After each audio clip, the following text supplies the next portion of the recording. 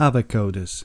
UML Deployment Diagram illustrates the configuration of runtime processing nodes and the components that live on them. Deployment diagram is a kind of a structural diagram used in modeling the physical aspects of an object-oriented system. They're often used to simulate a static representation of a system deployment, for example, topology of the hardware. Deployment diagrams show the structure of the runtime system. They model the elements of physical hardware and the ways of communicating between them. They can be used to plan system architecture. They can also be useful for documenting the deployment of software components or nodes. These diagrams are important for visualizing, defining, and documenting embedded client-server and distributed systems, as well as managing runtime systems through forward or reverse engineering.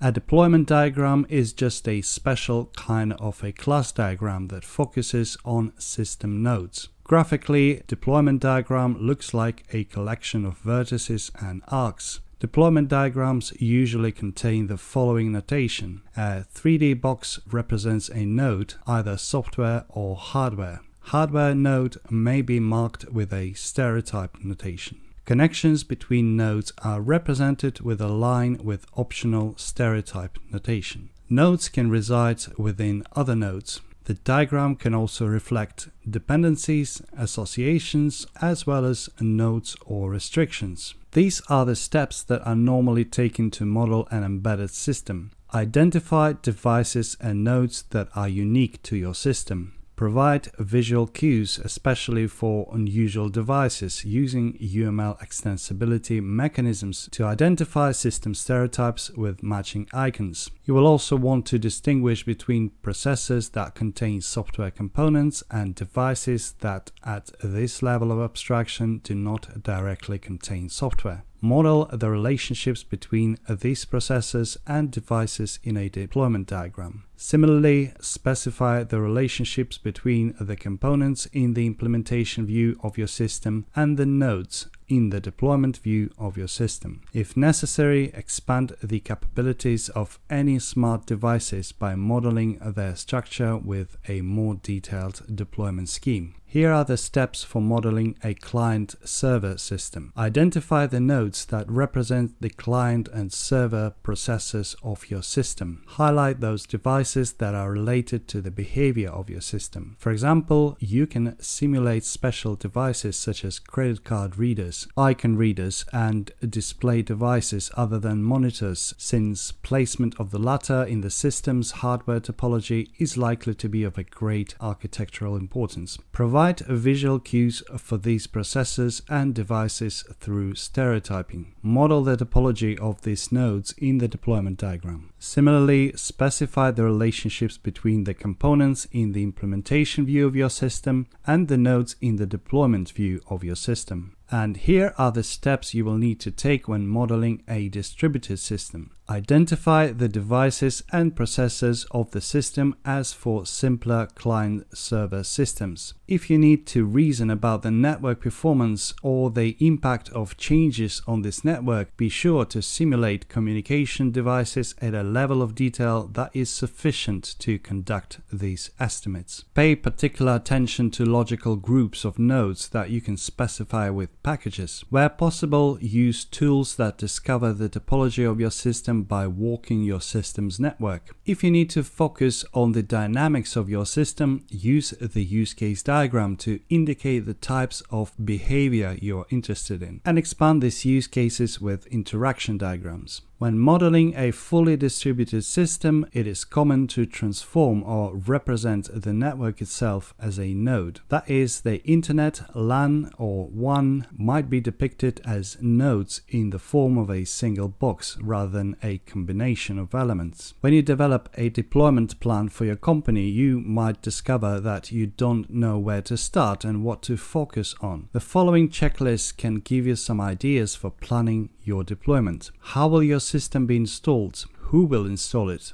How long will it take? Where the installation can possibly fail? How long can it take to install your system? What backups do you need before the installation? Will data conversion be necessary? How did you know that the installation was successful?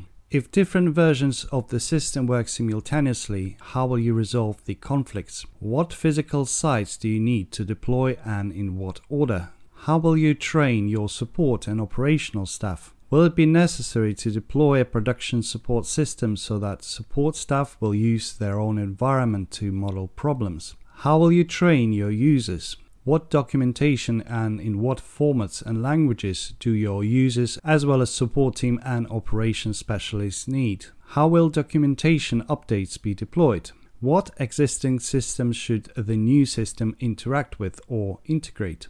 How reliable should the system be? Will any additional equipment be required in the event of a system failure? What or who will connect or interact with the system and how will they do it? What software, including the operating systems and communication protocols, will the system use? What hardware and software will users interact directly with? PCs, network computers, browsers, etc. How will you control the system after deployment? How secure should the system be? Does it need a firewall, physically safe equipment, etc.? Answering these questions will save you a lot of time in the future and protect you and your team from unpleasant surprises during and after the deployment of the system. Please give this video an Emperor's thumbs up, toll the bell and subscribe. That was V. Thank you and goodbye.